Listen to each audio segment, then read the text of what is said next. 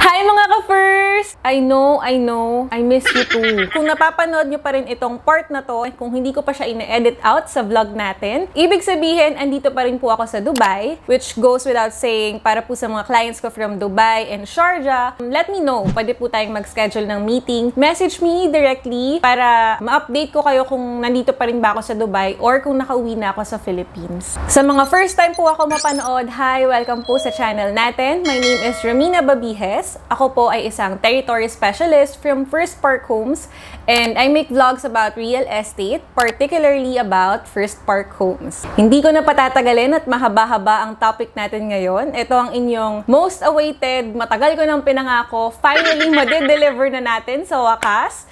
Ang pag-uusapan po natin for today or for this vlog is all about expansion. Hanggang saan pwede mag-expand, kailan pwede mag-expand, magkano magpa-expand, anong process, anong requirements. Lahat po yan mako-cover natin today. So, dyan lang po kayo and stay tuned.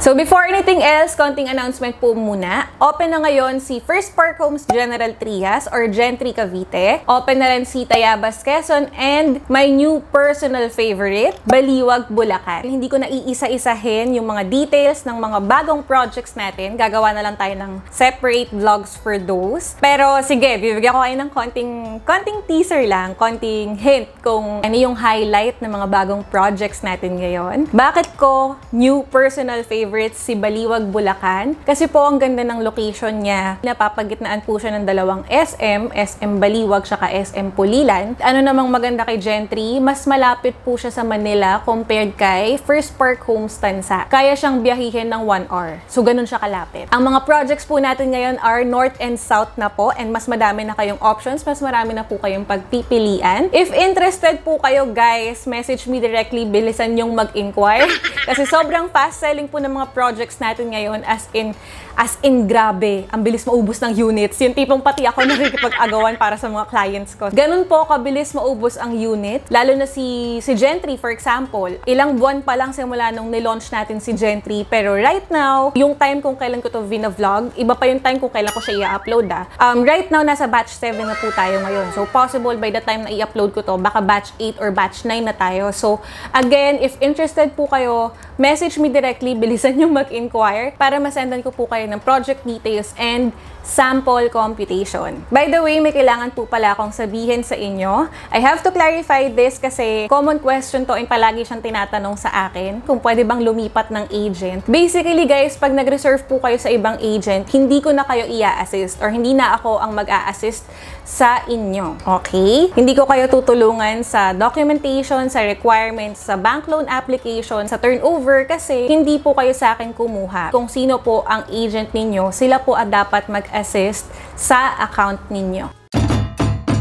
So, ang i-cover po natin for this vlog is all about construction and expansion. Okay, number 1, ano ang ibig sabihin ng fully finished? So, meron akong isang vlog before, in-explain ko yung difference ng fully finished and fully furnished. So, magkaiba yun guys, hindi po sila iisa. Fully finished, ibig sabihin, wala ka nang ipapaayos, wala ka nang gagastusin upon turnover, gamit na lang yung kulang, pwede ka nang lumipat. Fully furnished naman, may gamit na siyang kasama. Pagka fully furnished, mas mahal na since may gamit na included. Again, fully finished po ang units ni First Park Homes, hindi po fully furnished. At least may freedom pa kayo makapili ng design and furnitures para hindi naman kayo pare-pareho ng gamit sa mga kapitbahay nyo. Diba po? Also, may isa rin akong vlog na in-explain ko ang difference ng bare finished, semi-finished, and fully finished. So, lahat po yun guys, ilalagay ko sa description box yung link. Panoorin nyo na lang po mamaya after this. Number 2, saan po gawa ang units ni First Park Homes? Ang walls po natin guys is precast or load-bearing walls. Hindi po tayo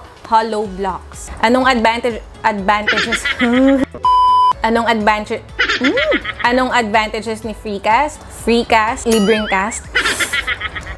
Anong advantages ni precast? Mas matibay po siya and mas mabilis siyang matapos compared kay hollow blocks. Unlike hollow blocks, precast is solid. So, hollow blocks is hollow, precast is solid. Paano ginagawa si precast? Basically, yung isang pader, gagawin siya ng buo, tapos dadalhin siya dun sa location ng unit mo, and then dun siya i-assemble. Dun pagdidikit-dikitin yung mga precast walls natin. So, warehouse, meron po tayong hulmahan ng mga pader. Sa loob, meron po siyang reinforcing steel, and then saka po siya bubuhusan ng purong semento. So, nasagot ko yung tanong nyo guys, ha? Meron pong bakal sa loob yun, hindi po siya purong cement. Wala siyang space sa loob para lagyan mo ng bote, ng mga 1.5 na plastic. So, hindi mo siya madadaya kasi purong semento po and bakal si precast. Precast is stronger, more durable than hollow blocks, and less prone to cracks. Yun po yung advantages ni precast. Search nyo na lang precast versus hollow block. So, kung ayun ang mga advantages, ano naman ang disadvantages ni precast? Mahal po siya. Mas mahal po siya compared kay hollow blocks. Bakit? Like I said earlier, si precast wall ay gagawin po ng buo sa warehouse and then dadalhin dun sa location ng unit mo para ikabit-kabit or para i-assemble. Na-imagine nyo na ba kung gaano kabigat ang isang buong pader? Na-imagine nyo na ba? Kahit 10 tao kayong magtulong-tulong, hindi nyo mabubuhat si precast wall. So, yun po yung reason kaya kailangan natin ng equipment na bubuhat ng mga precast walls. Yung equipment po na yun or yung parang vehicle or yung truck, hindi ko lang na-research kung anong tawag sa equipment na yon. Basta yun po yung magdadala or magta-transport ng concrete walls from warehouse to yung location ng unit mo. Pangalawa, mas mabilis kasi siyang matapos. Unlike hollow blocks na ilalagay mo siya isa-isa, si precast pag natapos, yun na yun. Hindi mo na siya kailangan bantayan. Pag natapos si precast wall, isang pader na siya. So wala ka nang kailangan i-supervise, wala ka nang kailangan bantayan na construction workers kung tuloy-tuloy ba yung pag-install nila ng mga hollow blocks. Wala pong ganon si precast. Number 3, hindi ba mas prone sa cracks si precast wall? First of all, I like your question. That's very, very good question.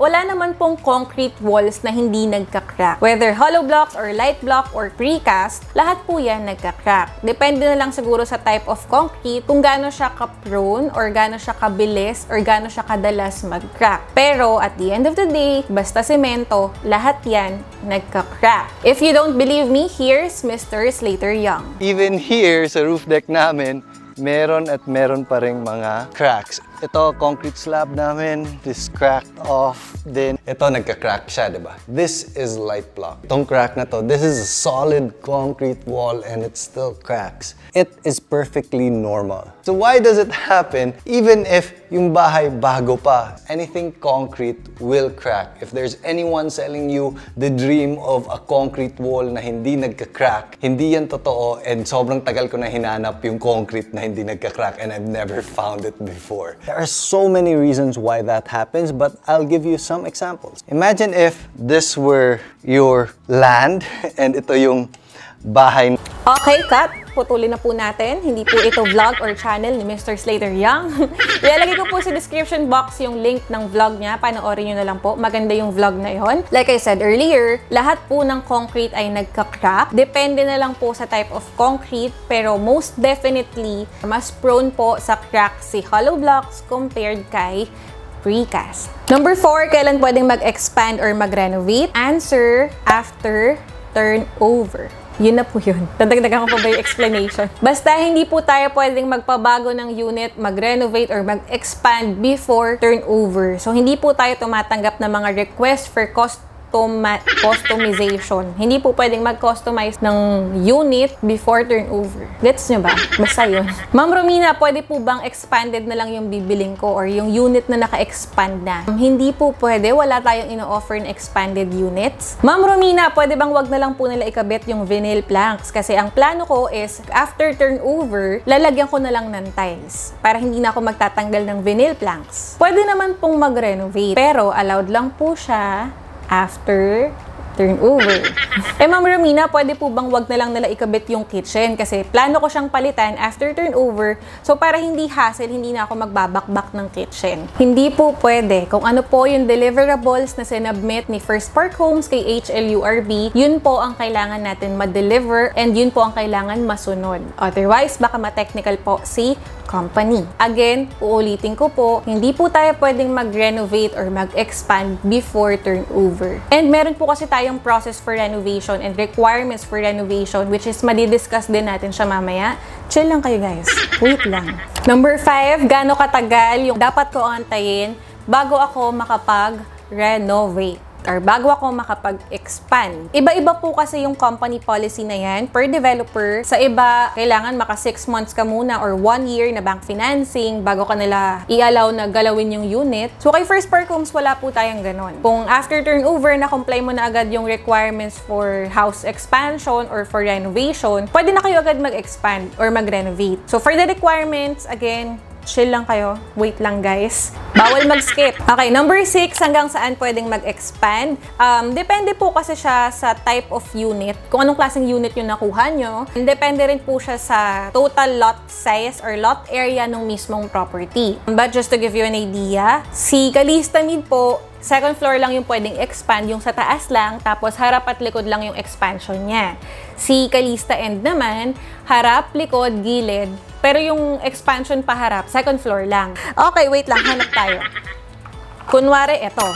Ito yung first floor, ito yung second floor ni 𝗘𝗫𝗏𝗏. So, ito, yung sa second floor, pwede nyo siyang i-expand sa harap, pwede nyo siyang i-expand sa gilid, pwede nyo rin siyang i-expand sa likod. Si ground floor, pwede nyo siyang i-expand sa gilid or sa likod, hindi nyo siya pwede i-expand pa harap. Si single attached naman, from what I know, harap, likod, gilid din. Parang si 𝗘𝗫𝗏𝗏. Yung last type of unit natin, which is meron lang sa First Park Homes Batulao, si Brena or si Bungalow, dalawang klase po ng expansion ang allowed sa kanya. Pwede siyang vertical expansion or horizontal expansion. Anong ibig sabihin? Pagka sinabi po natin horizontal expansion, palapad ang expansion. Pag sinabi naman po nating vertical expansion, pwede niyang lagyan ng second floor. So, from bungalow, magkakaroon siya ng second floor. Si Brena lang po ang natatanging unit sa First Park Homes na allowed ang vertical expansion. Lahat po kasi ng units natin, maliban kay bungalow or kay Brena, lahat po ng units natin meron ng second floor. So, hanggang second floor lang yung pinakamataas na level na pwede nating i-construct. Hindi po tayo pwedeng magkaroon ng third floor. Number 7, iisa lang po ba ang design na pwede namin gamitin for expansion? As much as possible, yes. Kasi ang gusto po ni First Park Homes is ma-maintain natin yung exclusive feels ng village. And ang iniiwasan po kasi natin is magmukhang barangay yung village natin. I have nothing against barangay, don't get me wrong, pero you know what I mean. Guys, pasensya na kung meron kayong naririnig ng konti sa background kasi hindi lang po ako mag-isa. Meron po akong housemates sa bahay ni Kuya. So, yeah, kaya po ako gumagamit ng mic ngayon. Hopefully, ma-improve natin ang audio. Kamusta po pala ang audio natin sa vlog ngayon? Let me know, comment below. So, nakita nyo naman guys, lahat ng improvements na pwede kong ibigay sa inyo, ibibigay ko sa inyo para mas ma-appreciate nyo po ang ating vlogs, hindi lang po ang content. Napansin nyo ba guys, malinaw na po ang ating mga shots kasi hindi na po cellphone ang gamit ko pang vlog. Yes, improving na tayo ngayon. Konting commercial lang, babalik na rin tayo sa topic. Number 8, magkano at saan ako kukuha ng expansion layout? Saan ko kukunin? Romina. First of all, libre po siya, walang bayad. And second of all, meron po akong copy. Message nyo ako, isasend ko sa inyo. Para sa yung expansion layouts, yun po ang susundin ng contractors ninyo pagka mag-e-expand na po kayo. Yung iba, nakikita ko parang lumapad yung kusina sa ground floor, tapos yung iba, pwede ka mag-balcony sa gilid. Again, kung gusto nyo po ng copy, message nyo ako sa Facebook. Search nyo lang, First Park Homes International by Romina Babijes. Number 9, your favorite question, magkano po ang magpa-expand? Estimated cost for expansion. Ito na guys. Ito na yung favorite yung question. Sasagutin na natin. Yung expansion cost, guys, depende po siya sa gusto nyong finish. Kung gusto nyo ba standard lang or average finish lang, or kung gusto nyo yung talagang medyo high-end, premium feels na finish. So, magbabago rin po yung price depende sa ipapagawa nyong finish. Number 2, depende po siya sa contractor na makukuha nyo, kung sino yung mag-e-expand or yung gagawa ng expansion. And number 3, of course, depende po sa size nung ipapa-expand nyo. Size matters. Just to be safe, ilagay na po natin somewhere between 15,000 to 30,000 pesos per square meter. Or 40,000 muna kung talagang super high-end yung peg mo sa bahay. Ayan. Gamitin natin example si 𝗘𝗫𝗣𝗦𝗔 na nasa model unit. Originally, ang size po talaga ng 𝗘𝗫𝗣𝗦 is 40 square meters. Yung floor area lang 20 sa baba, 20 sa taas. Ngayon, yung expanded unit natin, in-expand siya sa likod, in-expand siya sa harap. Sa likod, nilagyan siya ng additional bathroom. Sa taas naman ng garage or ng parking space, naglagay din sila ng master's bedroom. So, ang expansion natin doon from 40 square meters, naging 54 square meters siya. Nalagdagan tayo ng 14 square meters. Kung 14 square meters, imumultiply natin siya to 20,000 pesos. Sample lang. 14 times 20,000 equals 280,000 pesos. So, yun po ang sample natin, expansion cost for 𝗘𝗫𝗣𝗦𝗔 na in-expand harap at likod. Again, hindi po siya fixed price. Talk to your contractors first. Kumonsulta bago maglabas ng pera. Normally kasi, kailangan muna nilang mag-ocular visit or kailangan muna nilang makita yung actual unit mo bago sila makapagbigay ng accurate quotation. Finally, na-explain ko na po sa inyo. Number 10. My God, ang haba ng vlog natin. Number 10, ano pa yung mga kailangan naming bayaran for home improvements? Meron po kasi tayong 2 types of renovation. Minor improvements and major improvements. For minor renovation, ang babayaran po natin construction bond is 5,000 pesos. Tapos, ang processing fee for minor renovation is 500 pesos. Ano yung mga included sa minor renovations? Ito po. Ilalagay ko sa screen. Gigilid na ako. Ayan. Ito po ang mga included for minor renovations. Take note guys, pwede nyo pong palagyan ng grills and polycarbonate yung service area nyo, yung tinted na polycarbonate para at least hindi naman kayo kitang-kita sa labas. Pero kung gusto nyo pong ipa-enclose yung service area nyo, let's say gusto nyo siyang sementohan, pwede naman po siyang i-request, for approval naman po siya. Pero let's say na-approve yung request nyo or yung design nyo, hindi na po siya magfo-fall under minor renovation. So, magiging major renovation na siya or major improvements. Ang tagal ko nakagilid. Okay, babalik na ako sa gitna ng frame. For major renovation, ang construction bond po natin is 20,000 and ang processing fee naman po natin for major renovation is 2,000 pesos. So, 22K lahat. Ano naman po ang mga included sa major renovation? Ayan, gigilid na po ulit ako. Okay, ayan po.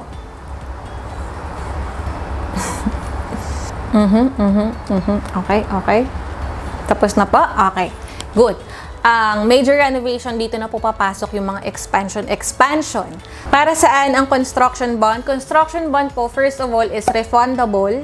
Pag nakita po ni technical team na after renovation, nakita niya, wala naman po kayong na-damage or na-violate, pwede niyo pong i-refund si construction bond. Ano yung mga violation and damages na tinutukoy ko? Violation, let's say for example, ibang-iba yung ginawa nyo sa sinubmit yung design. So, hindi na po magiging refundable si construction bond. And on top of that, possible pa kayo magkaroon ng open case kasi hindi nyo sinunod yung design na pinasa nyo or na-approve ni First Park Homes.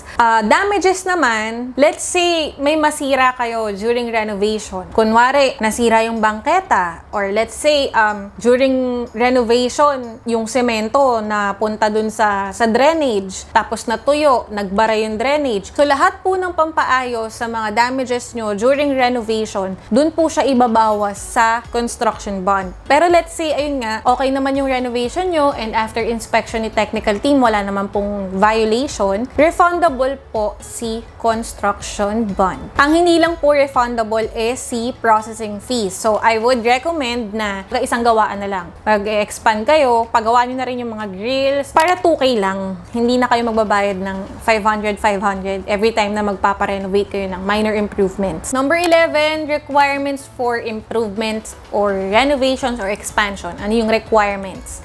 Ito guys, medyo titingin na ako sa kodigo ko kasi hindi ko siya kabisado by heart. Medyo technical na po ang ating number 11. Okay, for minor renovation, number 1 requirement is outside contractor. So, hindi na po si 𝗥𝗢𝗡𝗏 ang gagawa ng expansion natin. Para po sa mga hindi pa familiar kung sino si 𝗥𝗢𝗡𝗏, search nyo na lang po. 𝗥𝗢𝗡𝗏, one word yun ha. 𝗥𝗢𝗡 is different from 𝗥𝗢𝗡.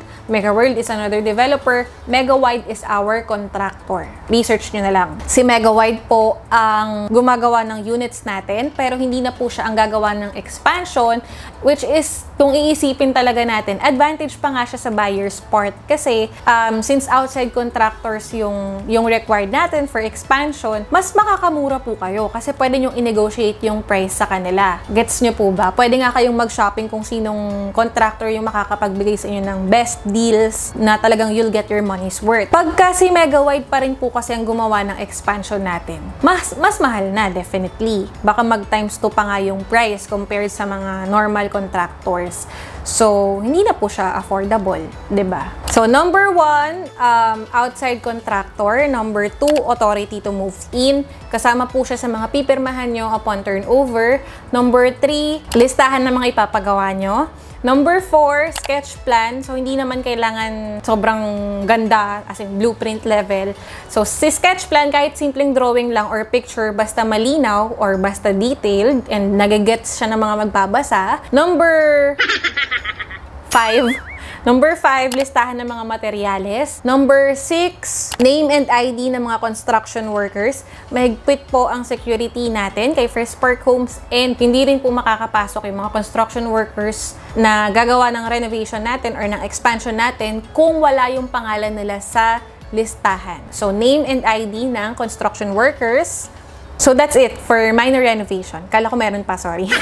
For major renovation, almost same naman siya kay minor renovation kasi ganun pa din, outside contractor pa din, kailangan pa rin ng name and ID ng mga gagawa, ng mga construction workers. Except this time, hindi na simpleng sketch plan yung ipapasa natin. Instead of sketch plan, ang ipapasa po natin is architectural plan, signed by a licensed architect. Medyo nagulat po ba kayo? Iba na yung requirements natin for major renovations. Ito na siya, guys. Didiscuss ko na. Number 1, nabanggit ko na po kanina, architectural plan signed by a licensed architect. So, kung may kilala kayong mga architect, sa kanila na lang po kayo magpagawa ng architectural plan. Number 2, yung architectural plan na yon na may pirma ng isang lehitimo at lisensyadong arkitekto, ipapasa nyo lang po yun kay PHIRST Homes para ma-review naman po ng company architect natin. Yung architect po ni PHIRST Homes naman yung pipirma doon. So, once approved na and wala ng revisions yung architect ni PHIRST Homes, yung architectural plan na yon, yun na po yung gagamitin natin para magpagawa ng blueprint. Nahabol pa ba? Kaya niyo pa ba? So, blueprint. Once meron na po kayong blueprint, dadalhin nyo lang po siya sa office natin sa Makati, yung head office ni PHIRST Homes, para tatatakan naman yon ni developer. Yung blueprint kasi na may tatak ng developer, yun po ay requirement ng munisipyo para mabigyan nila kayo ng building permit. Okay? So, architectural plan, pirma ng architect ni PHIRST Homes, blueprint. Yung blueprint kailangan may tatak ng developer, and then building permit. Once complete, pag nagawa nyo na po yung step 1 to 5, dadalhin nyo lang po yung building permit dun sa office, and then papayagan na po nila kayong mag-settle ng construction bond and processing fee. Pag nakapagbayad na po kayo or na-settle nyo na po yung construction bond and processing fee, pupunta na po kayo or babalik na po kayo sa project site para ma-endorse naman po namin kayo sa technical team and mabigyan naman nila kayo ng permit. So, yung permit galing sa technical team ng project site, mabilis lang po yun. Mga 3 days lang meron na kayong permit. So, 7 lahat. Medyo madami ba? Alam ko po. Sige, hayaan ko muna kayo huminga. Absorb nyo muna lahat, intake. Baka nati-TMI na kayo sa akin. Ito po kasing process and requirements natin, guys. Hindi po siya kay PHIRST Homes lang.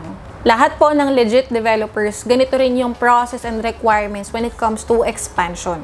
Actually, kahit hindi expansion pag magpapagawa ka ng sarili mong bahay, ganito rin yung mga kailangan mong pagdaanan. Building permit, architectural plan, and so on and so forth.